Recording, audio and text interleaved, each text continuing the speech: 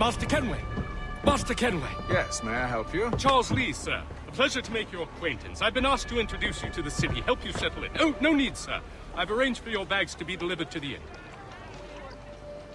Are you by any chance John and Isabella's son?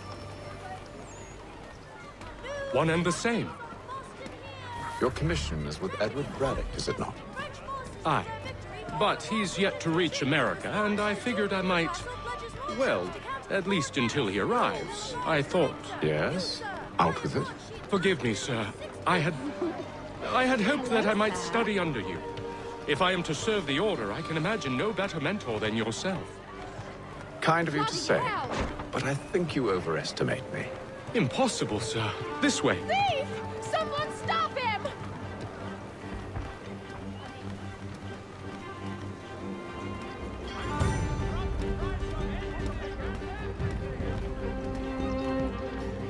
Boston's quite a lively city.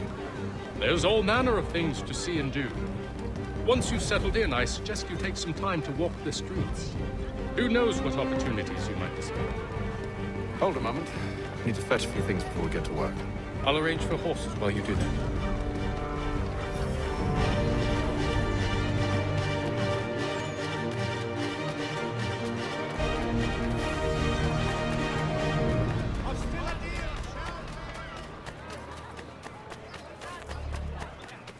Get back here with that, you rogue!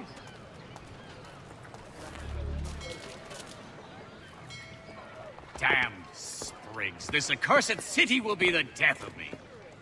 You seem troubled, friend. That's because I am. Greatly so, in fact. What's happened? I was robbed. The old Balkan file. Though I've managed to restore what's mine, I fear it's ruined. You mean the book? This is no ordinary book. It's an almanac. The first I ever wrote. Benjamin Franklin, pleased to meet you.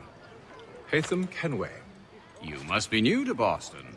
Why do you say that? You're still possessed of virtue. To stop and help an old lout like myself. I don't mean to impose, but you seem a spry fellow. Should you happen to find my missing pages, I'll reward you. Look, I'm not sure if I... It's all right, all right. If you have the time, hurrah! If not, no harm done. The thing is useless in its current state anyway. But should you somehow manage to restore it, you'll find me inside that general store over there. Well, that was interesting.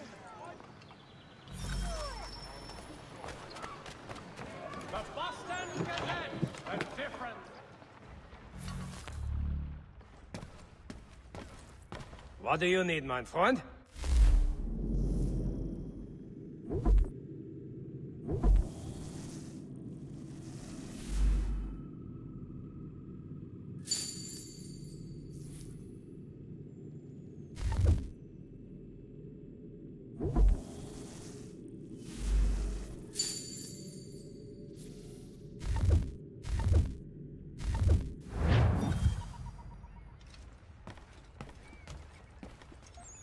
The Mohawk Indians have responded favorably to efforts to reduce strife between their people and ourselves. We ride for the Green Dragon Tavern. The proprietors are eccentric, but the rooms are spacious and they do not pry. Have you been told why it is I've come to Boston? No, Master Birch said I should know only as much as you saw fit to share. He sent me a list of names and bade me ensure you could find them. And have you had any luck with that? Aye. William Johnson waits for us at the Green Dragon. How well do you know him? Not well, but he saw the Order's mark and did not hesitate to come.